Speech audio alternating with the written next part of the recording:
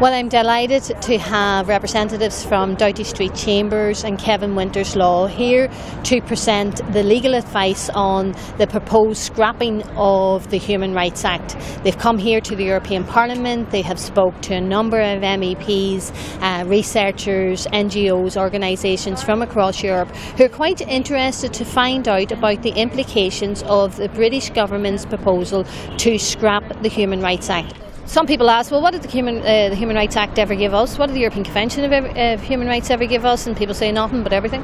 And of course it did. Like when you consider that people who have a disability, that they have been able to get access to their rights only by using the Human Rights Act to get access to the European Convention of Human Rights. Hillsborough, just on the TV lately, we've seen the results of that, and the families of Hillsborough only got the outcome that they did after many years of trying to prove their loved ones were not guilty of anything other than going to a football match and should never have died in the way that they did. They wouldn't have got the result that they did if there hadn't been a Human Rights Act that gave them access to the European Convention of Human Rights, because, for instance, in this case, they were able to cite Article 2, the right to life, which meant there had to be a proper investigation. Obviously, for us in Ireland, we're very concerned because this is a breach, technically, of the Good Friday Agreement, and it is an infringement, without doubt, of the spirit of the Good Friday Agreement. When you consider, for instance, a new beginning to policing, that here we have the Code of Conduct of the PSNI,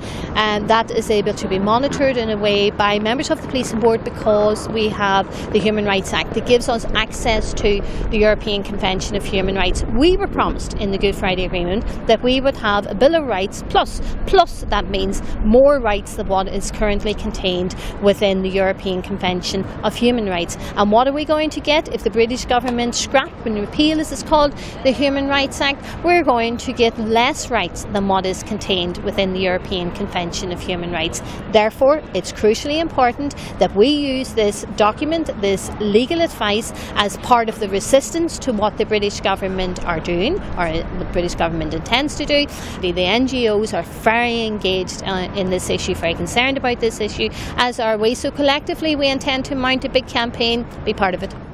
For groups that I represent, a lot of the fear, obviously there's the truth inquiries that are going on, but the other side of that's the civil and political rights. The other side is the access to socio-economic things. So although the Human Rights Act isn't designed around those rights, actual access to healthcare and well-being and access to things like mental health, things like that will really be impacted. A lot of our groups who deal with disability rights, who deal with children's rights, who deal with older people's rights, are very worried about access to services, because obviously public authorities have responsibilities under the Human Rights Act. If that's stripped away, people are going to have to go all the way to Strasbourg to have their rights realised, and that's just not realistic for a lot of the people that we would deal with. I'm here to support the campaign to ensure that the Human Rights Act remains in situ, and to oppose the Tory government in trying to do away with it. People with disabilities have experienced human rights violations over the years.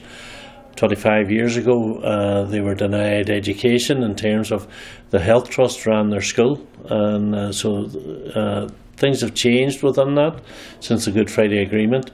There has been a renewed emphasis on ensuring that the rights of people with learning disabilities are recognised, and that they're given the same rights as everybody else. I think it was a useful meeting. It was a meeting of minds. We brought a lot of different groups over to the launch itself.